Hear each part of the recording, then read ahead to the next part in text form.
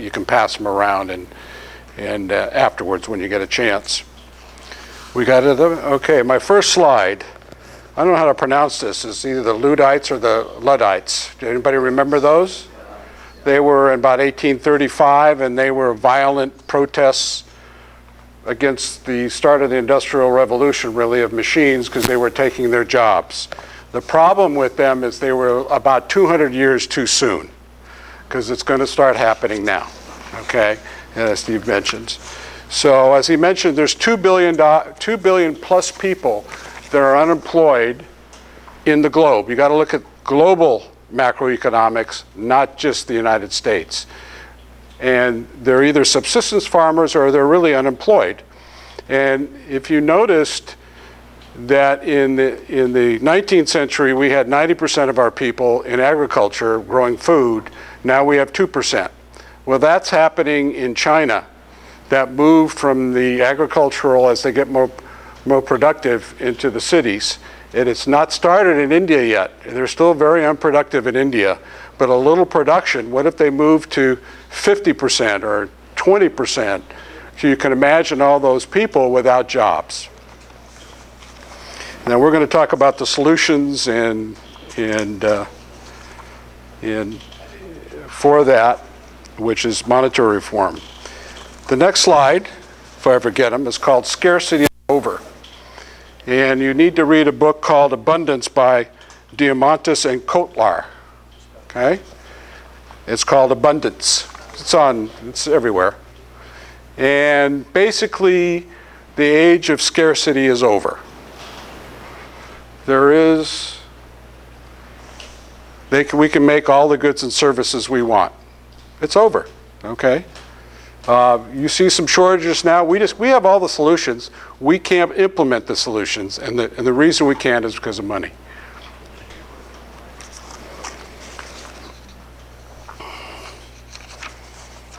Now, the 4 areas where we're going to be losing jobs are artificial intelligence advances, robotics, nanomanufacturing, and 3D printing.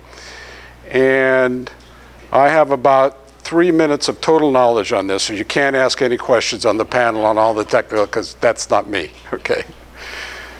Think about artificial intelligence, and the guy just came out at the Atlantic Monthly just a week ago. He was on Fareed's CNN show, and he came up with the same thing. And after me, though, that was good. And you see the Google car, the example he gave, you see the Google car may be eliminating taxi drivers. That's nothing. What about long-haul trucking? I don't need them. I don't need truck drivers. Okay? I mean, that's easy. Just put them on a highway and ship them down. You know, we don't need them. Okay? So it's going to get worse, and they're going to take a lot of jobs. And the answer, yes, they also add a few jobs in repair. All the machines repair themselves, et cetera, but not enough to keep up with this unemployment. The third thing, and the most important thing that's happening right now, is a thing called Baxter. Okay? Baxter, there were 100 made last year. I don't know how many this year, but Baxter is a robot. The difference between this robot and others, it could work with humans next to them without hurting them. And they can be programmed by those same humans on the assembly line. And Baxter costs $22,000. Okay? Counting that $22,000, it's $4 an hour to operate. They don't go on vacation. They work 24 hours, 7 days a week. Oh! Now I got to catch up with myself. There we go. So, can you imagine, and this is just the start, what happens is this year they make 100, and there's Thompson's Law, I think it's called, and they get better and cheaper as they mass produce them, okay? And all of a sudden they replaced 400, 200 this year, then 400, and then 800, and then there are other robots coming in. And I was in the National Geographic magazine where I first saw it, I saw a robot, a caretaker robot, taking care of an elderly monk in Thailand. I mean, that's a service. It's not even producing anything. Okay, so robotics is really, really coming into its own. Okay, and you're going to see this. I think that most of us in this room don't have to worry too much about it, but you're going to see the unskilled workers probably get hit first. And overseas, where the Chinese wage has started at 71 cents an hour and is now $2.25, and as it starts approaching the $4, and they don't have to house them, they can start hiring Baxter. And if they waterproof Baxter, I think he can pick rice and do the planting for the rice. I mean, this thing is really amazing, and it's just starting. The millennials might have a problem with it in a few years. It's not good. We probably won't start seeing the effects of it probably for another 5 years in the robotics field. The next field is nano manufacturing, where little machines start at the atom level and they make things. That's all I know. Okay. And the fourth thing is 3D printing. You all know that.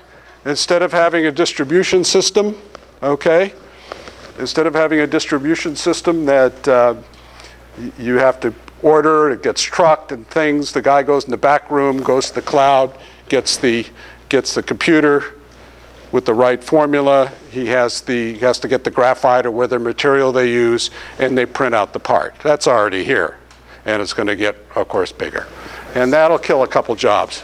Huh? I just saw a business down the street. Yeah, that's already here. Okay. All right, I died.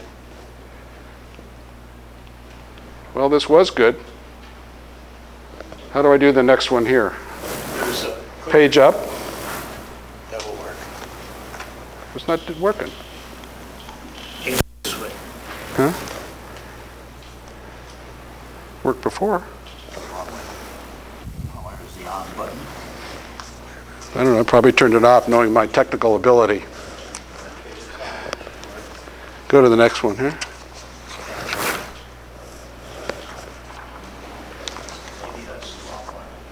Well, it worked before. Oh, yeah. Yeah, it was working. I'm going to go back a slide so they could see that author. Okay, so we got through that the jobs are basically going away. What are we going to do? That's my next slide. I mean, what are we going to do? We can't go to work, or we go to work 15 hours a week like the guy said we would. What are we going to do? I mean, you know, people are really tied to their jobs, a lot of people. So what we're going to do is we're going to have more travel, more culture, entertainment, sports, research, education, exploration, environmental cleanups, and self-improvement, both physical, mental, and spiritual. So jobs are probably by sometime next century will be minor. Okay?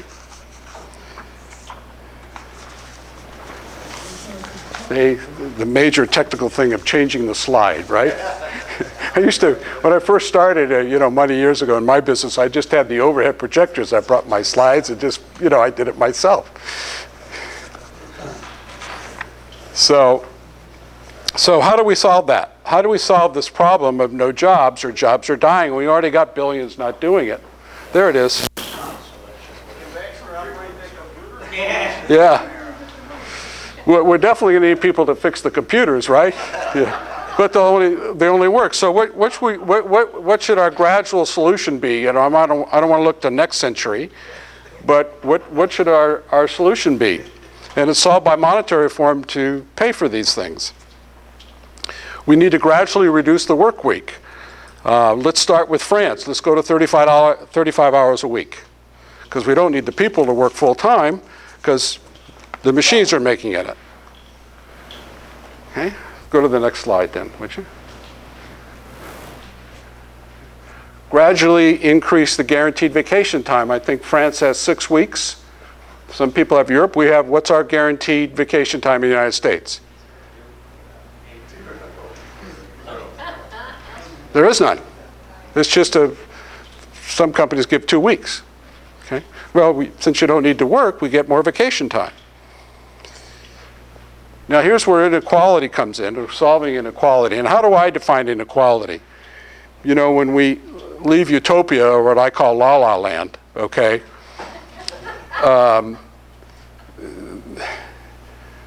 we're not at the human stage where we can create a sort of perfect economy. We're probably a couple centuries away, okay? So how do I define inequality? What do I want to do? It says, well, I'm not really, as a lot of the rhetoric is, I'm not really worried about the top. I'm worried about the bottom, okay? And this is the inequality that I want to solve, and we can solve that even today. But I'm not worried, except for maybe 2, 3, 4, 5,000 families globally, which we need an estate tax to get their money back into recirculation. And by the way, redistribution, for those political guys that everybody says, oh, we don't like redistribution. It's not redistribution, it's recirculation. Stop using that word, because I get it back as a businessman instantaneously. They spend that money in my business. Okay. So then that's when we should have food stamps for all, and larger amounts. So nobody has to worry about food, okay? We don't have to just give them a salary. We can just give them food stamps. It's money, it's just a credit card. It's not out of thin air. Free schooling from preschool to graduate school. Provide a stipend for residential assistance. Provide a stipend for miscellaneous purchases like transportation and clothing. And pay most of the health care cost, including dental and mental and nursing home care. Now, if you have all that, and you can do what you want to do, are you unequal to the billionaire? Well, you'd have to still work. That's what the right says. Oh, everybody will get lazy and won't work. I said, you go to work for the extras, for the flat screen TV, for your extra vacation. So we need to, the word is decoupling, because you hear it in the medical insurance thing. We need to decouple employment. Okay, we need to decouple employment from basic living expenses. Okay? Decouple employment. Now, is that good for business? Oh, heck yes. No wage pressure, right? I don't have to over-increase wages. No medical insurance, which is the largest thing in my practice in one of our businesses, our medical. It's the largest, other than payroll, it's the largest expense we have, by far, okay, because we're a service business, okay? You wouldn't have to have welfare and Social Security disability and all that other stuff, because this gives them their basic living. So they're covered, okay? And, all right, we can go to the next one. Okay, now what I do is, and then I'll open up for questions, and you can read my article, I'll give you the long version. What I do, because of Bob, I try to invent new sayings to use in monetary reform every year, okay? This is the one I used in prior years, right, Bob? I'm going to go back to the old ones, and then I got a bunch of new ones, okay? There's no such thing as a national debt. We have not paid it off since 1835. A debt is something you have to pay back. It is the national monetization account. Okay. Now, it's interesting because I deal with a lot of politicians, both elected and running for office, and they all think the Treasury makes money. That's usually what happens. Or they say the Federal Reserve makes money. And then my current representatives in my district that were running against each other, they're two liberals, running against each other, spending $11 billion to run against each other a couple years ago. They weren't sure the difference, even though I've been trying to train one of them for 15 years. I've failed, okay? Between what is monetary. They don't even know. Okay, next statement. There's no such thing, this was last year, there was no such thing as business cycle for an entire economy. Business cycles are for businesses and industries. It should be called a monetary cycle. You see this cycle, it's driven by the monetary system, overinflating and underinflating. Okay. So when you see, oh, it's just the business cycle. It's not a business cycle. A business cycle is like the buggy whip. The buggy whip had it then the cars were invented and went out of existence. Okay, next. I got a bunch of sayings here, but I'm going to go over inflation. Pop the next one. Oh, taxes. This is what I use also. Taxes and spending, fiscal policy. You notice how the banks get it to switch the debate in Congress as soon as it crashed. The debate went as how much we tax and spend and regulate. It had nothing to do with the cause of the Great Recession. Therefore, it can't have anything to do with the solution. We have monetary reform next. Now, what I do, and I've got a couple more sayings coming up here, okay, but what I do is I developed, I keep adding points to this because the main argument is inflation, okay?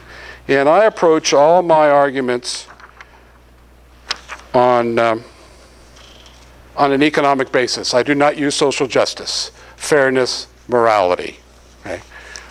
You might want to use it later, but you use economic justification because that's what the right looks at, okay? So I want to do economics and macroeconomics first, okay?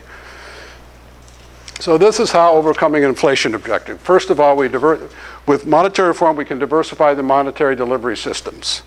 We also want to encourage production and productivity because that's how we get more goods and services out there, the more productive you are. But it's the opposite, and productivity doesn't include labor. They equate labor and employee is a microeconomic term, but customer, client, consumer, and citizen is a macroeconomic term. You see the opposite? So they're trying to cut wages, and we're trying to increase wages so we have better spending, or more sales. You know, I'm a business person, not an economist. So you want to always encourage productivity. Reduction of high interest rate charges, encouraging savings and investing rather than consumption. If people are worried about, you always try to get them to save for retirement. Encourage spending on services rather than goods. Services are easy. Those are human or robots. Doesn't cost a lot to the system. Having the Commerce Department create and publish numerous inflation formulas and statistics. Checks and balances on our monetary creation. We have to always have a lot of checks and balances. You can go to the next one. So I give them 14 points why we can have no inflation, because they're looking at that inflation. That's all they all say is inflation. I call it excess inflation. Voters will be able to cast their votes based on the inflationary management of the country. Inflation is the most important statistic. GDP, I have an article if you want to read it. It's on my blog, on my website. GDP is not a very good indicator of the economy. Okay, and everybody calls growth and GDP, and really it doesn't really mean much. Okay, it means that you're going up instead of down. That's about it. So currency and commodity markets should be monitored in the long term, including gold. In other words, this is how you control inflation. Okay, increasing taxation removes money from circulation. You can increase taxes. Okay. Although the big thing about monetary reform for the right is it reduces taxes. I can create the money instead of, so that's a big argument for the right, big. Okay. Competition keeps pressure on prices. We want to encourage competition. Substantially encourage reuse, this is for your environmentalists. Environmentalism it works with capitalism, okay? It's not incompatible. Substantially encourage reusing, renewables, repairing, and recycling to reduce demand pressures on raw materials, although commodities are down right now. Elimination of fractional reserve banking, that caused inflation. Even Rogoff and Reinhardt, who did that whole study on the 19th century banking versus the 20th, found that the 20th century banking was far more inflationary than the 19th century banking. Okay. Now this I added, I thought about this. I says, what happens if we want to put out, or a country wants to put out more money than printing and you want to control inflation? Even though we got rid of treasuries, they could sell some treasuries. When they sell treasuries, it brings money out of the system and back into the treasury. And that could be a safety valve, okay? I just thought of that one. That was a new one. So now I got 14, okay? So I can always tell them, well, I got 14 points to controls inflation, okay? Next on that. Now I'll go back to my saying. It's not who is running the monetary system, but what is the system. And a lot of people, a lot of books are written on who's running it. It has nothing to do with who's running it or regulating it. It's the system. Okay, next. All right, this, I couldn't answer why. You know, we come here and say, well, why is this, why is it, I was teaching a college course in this thing or a business class. I says, well, why? They always ask why, okay? And I kind of figured it out. One answer is academia, Nick might disagree with me, but I've checked that out with a few. Academia is dominated by the neoclassical microeconomic philosophy. Their theories and formulas has money as a minor factor. In reality, is the major factor, okay? And so money, they have been changed based on the old industrial system, I guess, from the 19th century, but I try not to attack academia. I'll let the academics attack each other. Okay, next. When money flows, we grow, and when money stops, we flop. That's I kind of made that up because it's true. If you notice during inflationary cycles, people are kind of happy. You know, they have money to spend, we're having a good time.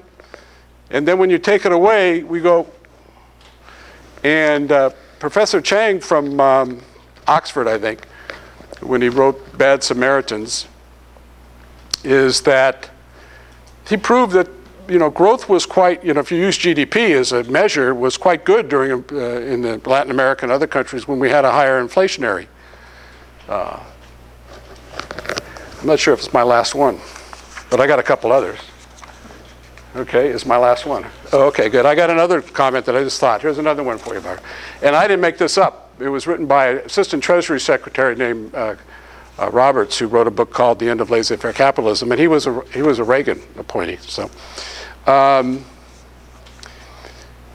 outsourcing jobs is not trade.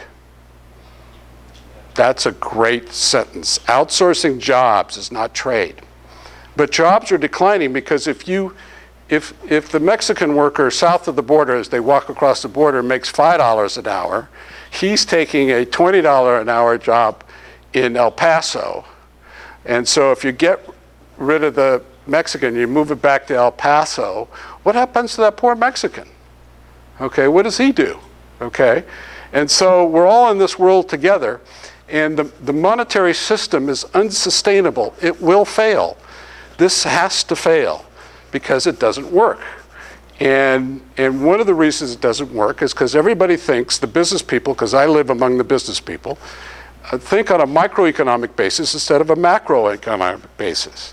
And they have labor and employees not as customer, clients, and consumers and citizens. So when I see those pictures of those people in the bread line, I said, well, boy, those are lousy customers. I got to make them better customers because I want to make more money. Okay, and when I see that apartment that's empty, kicked out, I says, oh, there's another lousy customer, you know. And I want a lot of good customers. And you see how the economic defense all of a sudden brings in the other side. Then you can bring in the social justice and the fairness and the moral situation. Okay, and how's my time doing? Because we go to the panel. Okay, okay. We can go to the panel, I can take questions and stuff. So I defend monetary reform on an economic basis only, okay? And I tried to make headwinds. Now we're going to talk a little bit about politics. I've made headway with one congressman, okay? Let's just start. What our goal should be in Congress, and although maybe some other countries like Greece will implement this first, is our goal should be to start the debate. The debate has not started. Among us it has, okay, but it hasn't started. So it should be a very general debate. Our goal should be to start the debate. Start the debate. They're not debating it. Even after the crash of '08, which was totally monetary, it had nothing to do with, and Japan's crash was totally monetary in 1990. They don't debate it. They switch it to tax and spend, which has nothing to do with it. Okay? So that's been my goal. Most people that I talk to thinks the Treasury creates our money. That's the first step. Okay? I'm starting to reach out to Republicans now. I know most people in this room. It's hard to, I always stated, it's hard to change somebody's mind who's wrong than to change somebody's mind who's confused. So I started with the Democrats first. Okay. And we're succeeding a little bit. Okay, they're kind of figuring it out. Okay, when I ran for Congress in 1996, and I did all my talks in our district, nobody knew what I was talking about. I mean, nobody. Okay, and then recent talks now after the crash, they kind of, oh yeah, and we understand, you know. So a lot of people are getting the gist, and I don't get as many as glazed over looks. You know, when they start talking about money, you get this glazed over look. Well, my whole career has been in money. Okay, didn't start out to be that way, but that's, fortunately for me, I got lucky and ended up in the right industry where all the money is. So it's pretty good. Okay, any questions? Yes.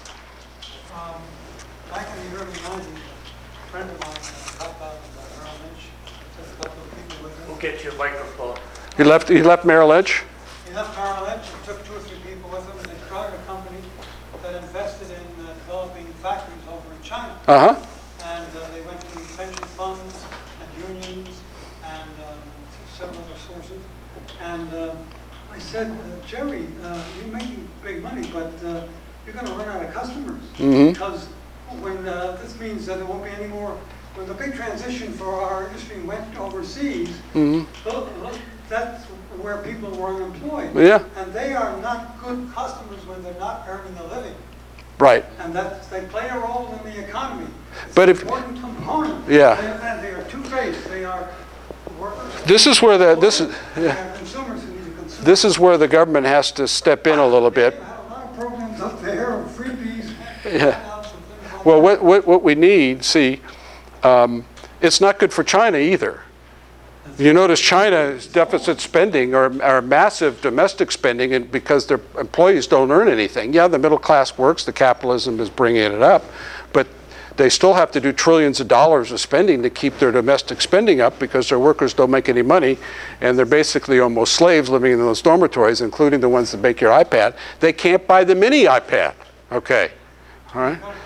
The products they're making. And this is obvious from 1907 with Ford. Do you have a question, though? Well, okay. Well, the solution is we want to bring the rest of the world up to us in Europe and Japan, not us coming down to them. So we have to. And the question is, the answer is tariffs. Okay. I like to call it wage tariffs, but it's also environmental, just to add a little flavor to it. And it's very interesting to me on this free trade nonsense. And Ricardo was bong, by the way, Nick. This free trade, the United States in the 19th century, Great Britain before, China and Japan, the 4 largest industrial powerhouses. I guess you get Germany now, but they all built their industries with high tariffs. All of them. And China still has high tariffs. Ours are literally non-existent. So we're in a trade war, and we're not fighting. Not even losing, we're not fighting. Okay? But again, with limited jobs, I mean, we haven't even, the companies that are moving to these, the Chinese, those companies that went to China are now moving to Cambodia and Laos. I did just let you know. Even Vietnam is starting to get too much pressure for them. And eventually, in another decade or 2, they're going to run out of countries. They got Africa yet, you know, we got, okay. And Indonesia is still pretty poor. But again, the robot's going to replace those people. And the first robots are going to replace the unskilled workers first. You better get robots that know how to consume. Yeah, yeah. Right. They don't buy any of the products they make, you know. They just consume energy, you know, and a little bit of middles. So it's an interesting world, but what's interesting is that when you talk, especially the candidates that want to win in a red district, okay, they would rather lose than take on monetary reform. It always surprises me. They would rather lose. Okay, Democrats that I've counseled and told them how to do it, okay, because people are looking for the solution, and the right monetary reform and some other things, and labeling himself the economic Democrat, you can go after the Republicans. They would rather lose because it's so alien to them. They're usually, I won't say anything about our last few presidents that were constitutional lawyers, but it just loses something. They just can't grasp it or something, and they lose because they're in a red district. And in a red district, which is a business district, you want to talk economics. You definitely don't want to talk social justice because they don't care, okay? So you put it in economic terms. Yes? Yeah, so connecting with people and words, push buttons, and different people have very different associations with the same words. So Yes. sometimes people don't understand your meaning. Yeah. Communications. You lost them. Yeah. What you said, even though you didn't mean what they think. And it's not my best feature is my communication skills, so I know. Yeah, okay. But anyway, well, it's just to bring up a word that gets bandied around so much. And has very little clear meaning that I can What word? think of as the word capitalism. Yeah. How that word is used. Okay, that's a good question, and I do it. Capitalism, and basically, and I'm going to start defending capitalism right now, because you're all socialists. Okay, capitalism is that the definition of capitalism is we deliver our goods and services through a non-governmental organization to the people. In other words, the government doesn't produce nor deliver the goods and services. We have private firms to do it. You can have nonprofits, you can have co-ops. It's just non-government. The government can't do everything because it just gets overlooked. We're all humans, run by humans, and boy, do we screw up a lot. So you want to diversify it. And this is why I only worry about maybe the top 2/10 of people in the world of having too much money, because you want those, and you get a state tax. Huh? You mean 2/10 or 2/10 of 1%? 0.2%. Thanks, Nick. And I'm worried about the 2/10 where the state tax laws take effect.